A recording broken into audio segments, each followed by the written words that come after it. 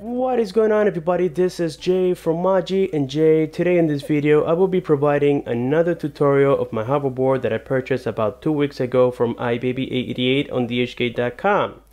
Now before you judge it and start commenting on the comment section below, just listen to the entire story as to why I have a blue light of death. Now the term blue light of death was actually made up by me. It's because almost every hoverboard out there has a blue LED light, and when they remain solid just the way that you see on here without me stepping on it or the sensor detecting your feet, let's just call it that way, then that means that there is some issues going inside of the hoverboard. Now these are all made by the same manufacturer. I know that a lot of you guys have many doubts. The media is telling you one thing and other videos out there are telling you different stories. Now these are all made by the same manufacturer, guys. Please don't get fooled. Now the only difference that makes these different from others are the parts provided by other factories.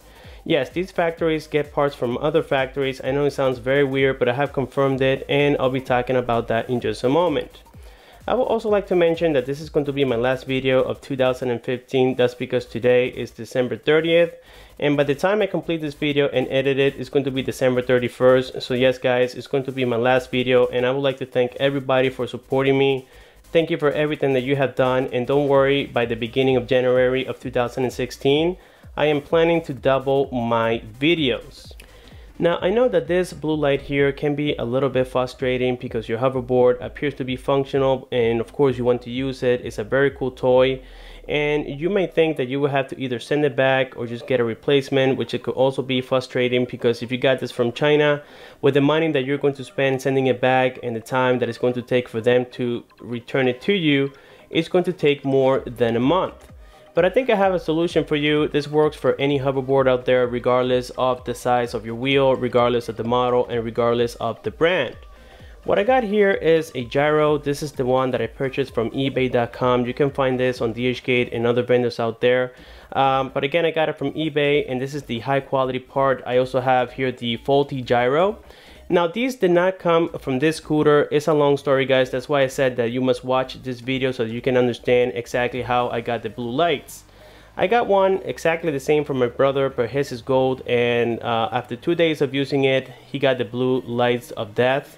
So then I said, let me go ahead and transfer the parts from my scooter to your scooter so that way you can go back to Kissimmee with a working and functioning scooter, and I'll do a video tutorial on how to fix it later on when I get my replacement parts.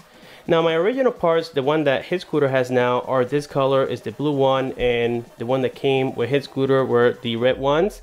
Now at first glance you can notice that they look almost identical with the exception of the color, of course, but these are actually different. First of all, notice how the connector here is very nice and professional on the blue board, and when you look at the red board, it's all with glue on there. It looks like hot glue to me. Also, another big difference on these two is going to be the capacitors. Look at this cylinder right here and compare it with this cylinder. They are totally different, and this one is also grabbed there with glue. So yes, guys, this one seems very inferior. I think that the quality is not the same, and also we can see there a vendor name. There we have the website, and it includes a model number as well. It's going to be totally different from this part right here. As a matter of fact, they are on the opposite side. So yes, guys, these are not made by the same vendor. It's very weird to say, and I know that it might shock you a little bit, but both of these came from the same factory. Now they do have different motherboards, and yes, guys, his broke after 2 days, and mine, I've been using it for over 2 weeks, and it was just fine. But the reason you see this blue light is because I had the red board inside, and I'll be showing you that in just a moment. So now with this being said, let me go ahead and place the boards aside, and I'll be showing you exactly what to do to get it replaced. First of all, identify which side is the one that you're having issues with. In this case, both of his broke, so I just replaced one of them already. You can see that the light is off, so yes, everything's working fine. So the first thing you want to do, guys, like I said, is identify which side it is. If it's both, then you don't need to worry about it. After that, you can just go ahead and turn it off. I think the power key is somewhere back here. There we go. So I just turn it off. Make sure that the light is off as well. Again, you don't want to have this on. You may damage other components. So then after that's completed, go ahead and flip your scooter around and look for all the screws, and it's going to be about 9 screws. In this case, we're going to work on my left hand side. So we can see we have 1, 2, 3, 4, 5 screws on this side, and then we have about 4 screws on the other side. So in total it's going to be approximately 9. The next thing you're going to need is a Phillips screwdriver, and this is the only tool that you're going to need to complete the whole thing. It's actually very convenient.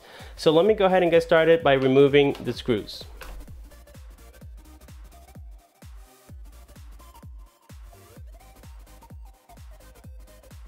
After removing all 8 screws, you're all set to remove the bottom cover likewise, and there is going to be a connector for the LED light.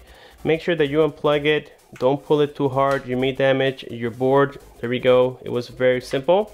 So now we can set this cover aside, and now since I am working on the battery side, it's a good idea to always disconnect it. You don't want to have any power going through the circuit boards. So let me go ahead and get this disconnected. There we go. So here is the gyroscope that we're going to remove in just a moment. Let me go ahead and get this set aside. So now the next step will be to remove the gyroscope. To do so, just remove these 4 screws. There are all Phillips. We have 2 on this side, like I just mentioned, and we have 2 on the other side right here. So just make sure that you remove those.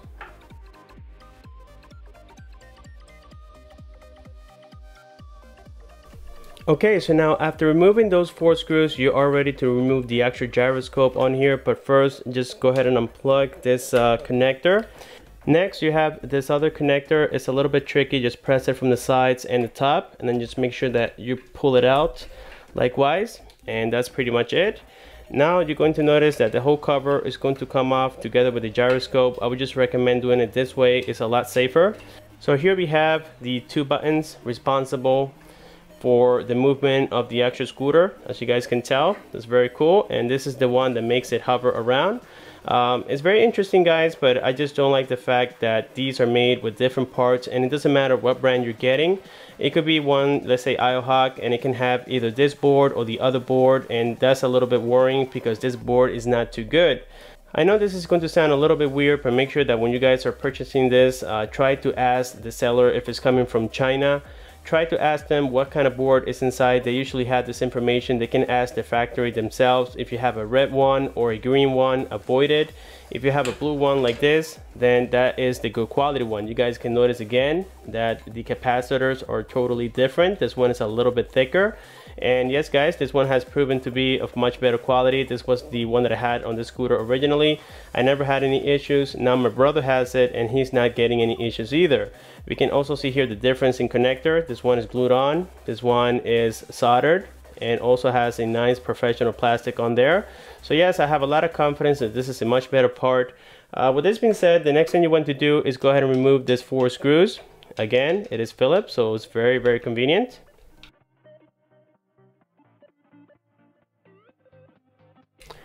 So now with all 4 screws removed, you can go ahead and drag it to the side until you can actually push it likewise. And that's about it, guys. Again, this is the bad one. Now we're going to replace it with the good one. So make sure that this wire is facing the little cut that you're going to see on your plastic. Make sure that you don't put this backwards, otherwise you may cause more issues other than the ones that you already have. Also, this needs to be calibrated. I'll be showing you guys exactly how to do it in just a moment. But for right now, let me set this up here. Make sure that when you're dragging this, don't grab it or push it by the cylinder, otherwise you might desolder it and break it. So there we go. Make sure that you align it with all 4 holes and then screw it back in. Okay, so now we have everything assembled on the plastic bracket. We are all set to place it back in.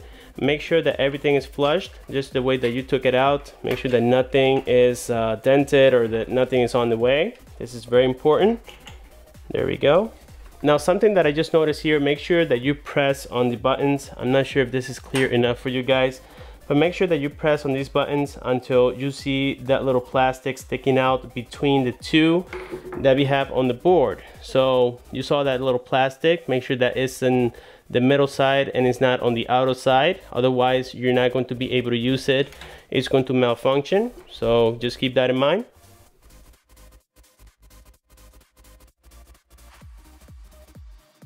There we go. And now that everything is in place, make sure that you guys test it out and confirm again that the little stick from the button of the actual scooter is in between these two little teeth. I'm sorry, I'm not the best guy naming parts, but you guys get the idea. Make sure that it is in between and not on the sides. Otherwise, it's not going to work. So now we are all set to actually connect the wires. So the first one we're going to connect is the last one we took out. All of them are very self-explanatory. There we go, we got the first one in, and now make sure that you plug in the main one. Very easy. There we go. So everything looks good so far.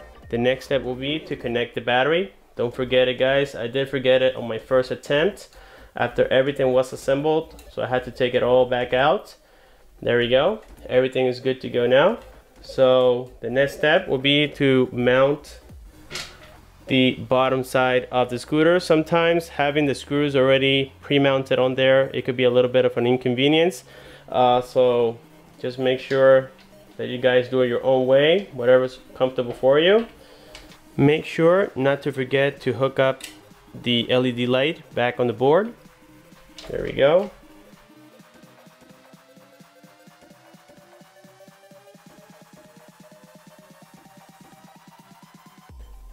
And now that we got everything assembled on the hoverboard, we are all set to balance the gyros inside.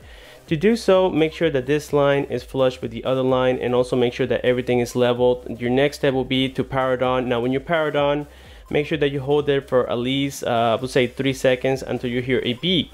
Let's get started. There we go. So after this is completed, you want to go ahead and turn it off. Now let's go ahead and turn it back on. And that's it. Now when we flip it to the other side, the light already disappeared, which is definitely a good indication, guys. This is so amazing. Let me go ahead and press on it. There you see that actually is moving.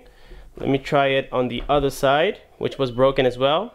We can see that everything is functioning well now, guys. Like I said, it's a very easy tutorial to follow. All you need is a Phillips screwdriver and of course ordering the parts. I paid $65 for the pair, and it's recommended that you guys get 2 because you never know what you might find inside.